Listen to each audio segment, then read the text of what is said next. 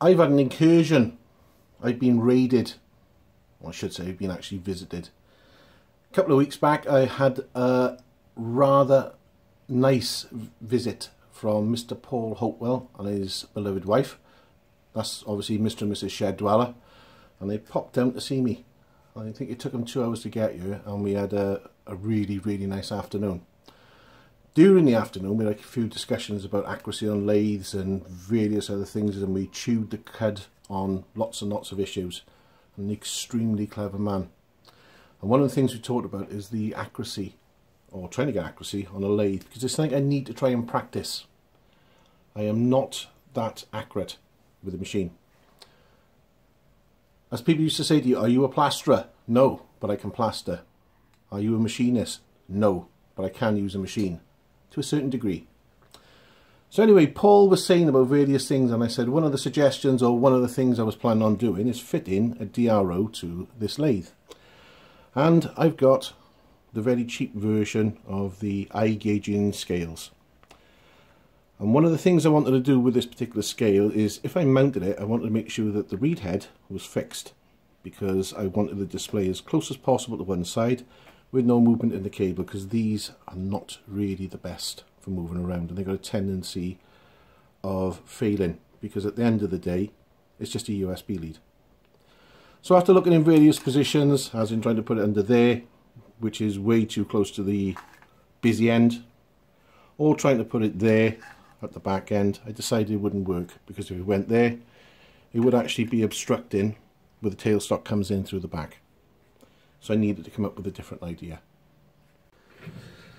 An alternative method is to mount some sort of a gauge into this position, and I've seen a lot of people on YouTube using this, and then you can actually use the actual gauge to give you your final reference for where you're cutting and whatever else.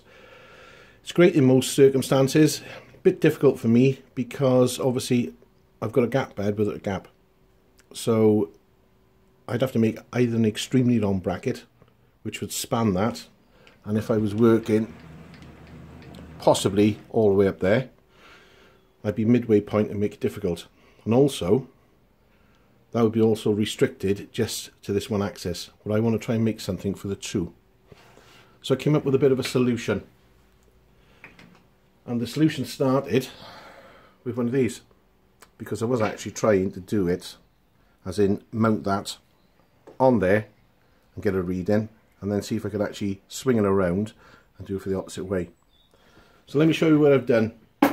It's probably been done before, but it's my attempt at it. So I've made this. Basically it was a lump of aluminium. I've made it into an angle iron shaped lump of aluminium with a hole and a slot, another hole. I got one of them, which is a spare. Well, it's not actually a spare, it was the magnet I used to use to mount my welding torch for TIG welding. But we'll go through it. I'd like to show you what I've done. I don't know what, if I put it up that way, it's going to make it easier for me to do and you to see. By the way, I do apologise for my absence over the last few weeks. I've had some issues, which I'm not exactly going to go into, but it means that it's not a case I can't get down the workshop, it's a case I can't leave the house. But we'll go into that again some other time. It may affect uploads in the future. We'll have to see. Right, so we've got a mag mount with a block.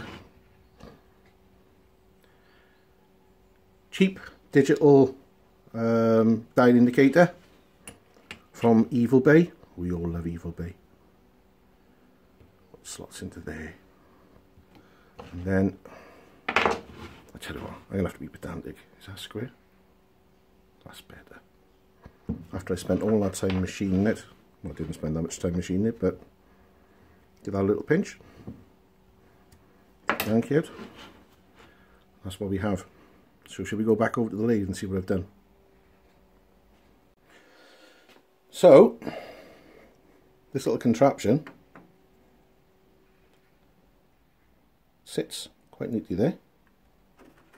turn the magnet on, turn that on, and now I've got a reading in and out. Admittedly, when it's going towards the centre of the spindle, it is reading backwards. And the one thing I need to remember, which you probably can't see on here, is the fact that this is reading material removed from radius. My dial reads material removed from diameter. So I have to remember that whatever I want, it has to be half on there. The other advantage, so obviously like I said, you can see that I'm moving backwards and forwards. If I turn that off, I've configured it so that if I switch that off, turn it around and put it down onto the bed, switch it back on and turn that on, I can now read carriage movement back and forth with the same tool.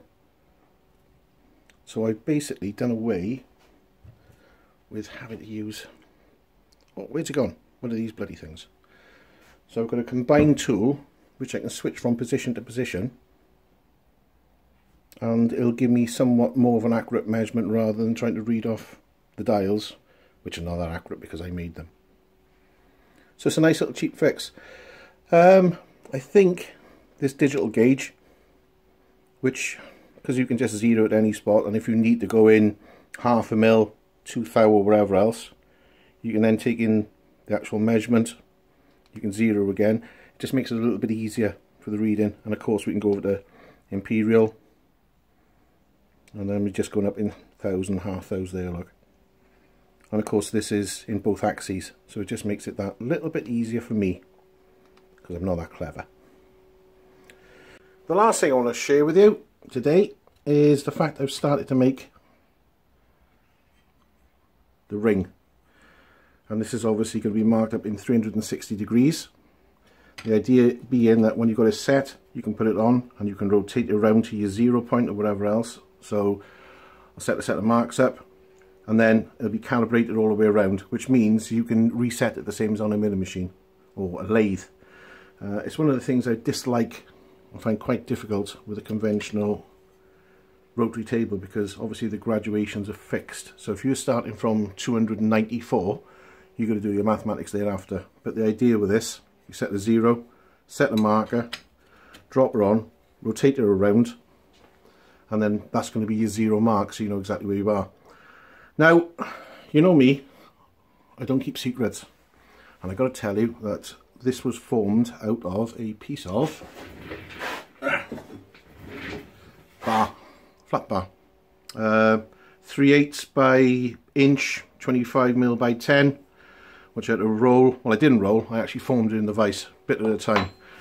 And because I haven't welded for a long time, especially aluminium, even though I am a self-professed welder who had his first coding at probably the age of 11 or 12, I couldn't get it to weld.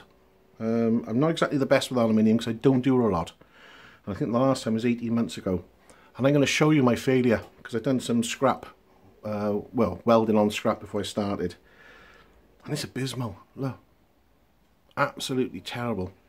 And it doesn't matter what I did, how I cleaned it,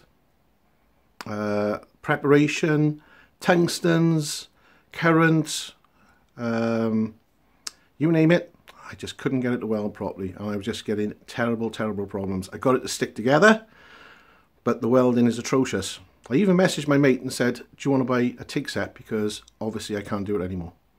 I gave it an hour, came back down, and I welded it perfect. And I don't know if you can actually see it, but that is the actual weld there. My problem, I will show you. One welding rod I was using to weld the aluminium. The second attempt, the welding rod. I was actually trying to weld aluminium with a stainless steel welding rod. So that just shows that even somebody who thinks they can do the job can make mistakes. Thanks to all the subscribers. I've just hit over 500. It's amazing. I can't believe the amount of support I'm getting. I'm sorry for the delays in producing another video. You were taking the time to subscribe. I'm not taking the time to provide. I'll do my best to get more stuff out soon. Later.